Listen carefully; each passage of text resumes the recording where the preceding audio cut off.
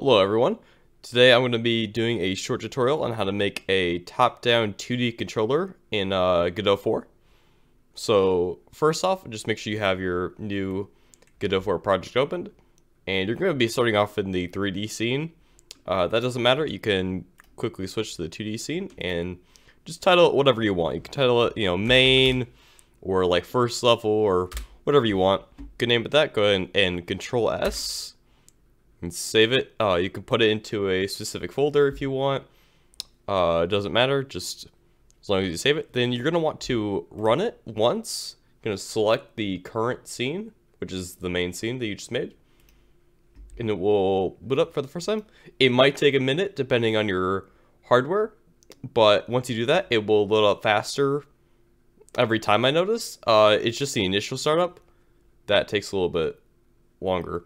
So now we're going to create a character body 2D, which they got rid of the kinematic body 2D and replaced it with this node.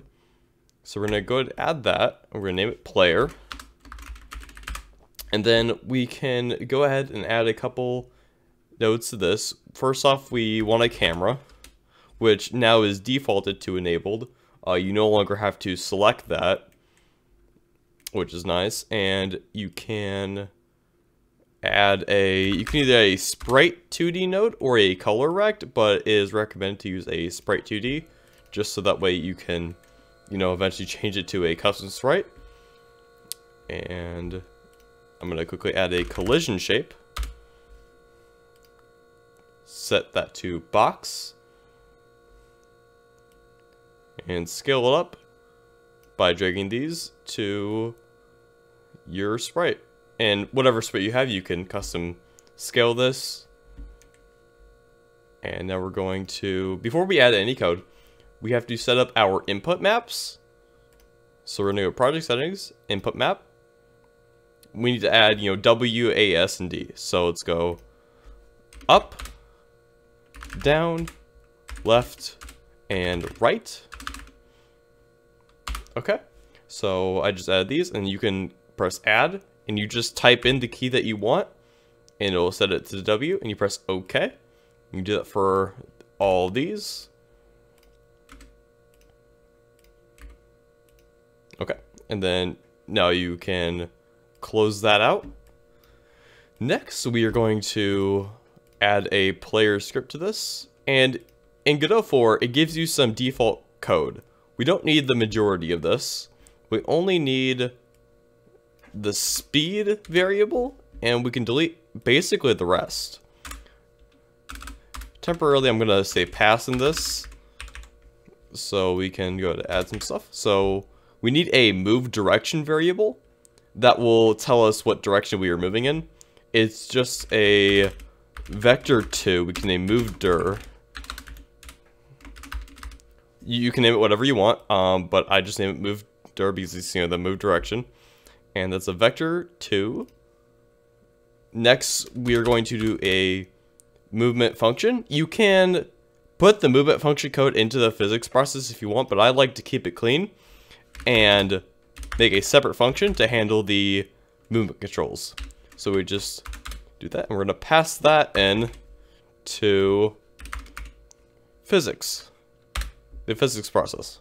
And then so this will call every frame. And in here, we're going to check every key press. So we're going to be checking if we are pressing one of the input maps. So first off, we're going to check if input dot is action pressed right. And we're going to be setting the move direction accordingly. So if we do move direction, and we're setting it on the x-axis since we are moving horizontally, we will set that to a value of 1. And now we will be doing the same thing for left, except for on the left, we will be doing the -1. Okay. And we will also be checking for up and down. So up. Oops. Up. We'll get a y value of -1, and the down we'll get the value of 1. And these are both on the y-axis since we're moving vertically. Now we also need to check if we are not pressing these keys, because right now we are not setting back to 0. So what we want to do is check if we are not pressing right and we are not pressing left. Okay, and then we're going to be setting the move direction X back to 0. That way we don't continue moving in the last direction we pressed. And we can do the exact same thing for the Y value. So up and down. Okay. And now we need to actually use this movement to move our character. Since right now we're just setting a value, it's not going to actually move our character. So we're going to be using a built-in function into Godot called move and collide. We're going to pass in the move direction, and we're going to normalize it. Since we are multiplying this value by the speed, if you do not normalize it, your speed will increase if you're pressing, if you're going diagonally. So if you're pressing up and right, you'll be going faster than if you were just pressing right.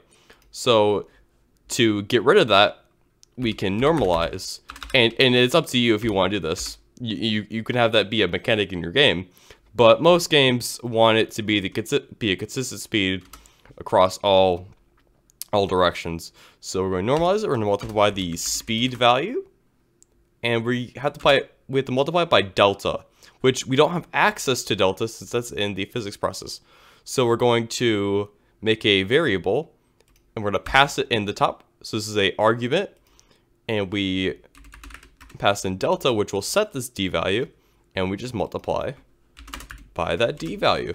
And now if we run this, we can see that by pressing WAS and D, we're moving. You can't actually see that we're moving because we don't have any objects around us. So what we can do is create a sprite that we can put besides a character. Let me quickly set that. Make it set that. And then if we take the visibility, you can change it. You can offset its color. Okay. Now we can actually see where our player is moving in relation to the surroundings. Otherwise, you're just moving up against a blank background. So now you can see that we can move around, and you will notice that as we move diagonally, you're moving the same speed as if you're moving up and all those other directions. If you want to go on top of this, you just have to set the layer, and now you're on top of it. So anyways, guys, if this was helpful, please smash that like button and subscribe. Thanks for watching.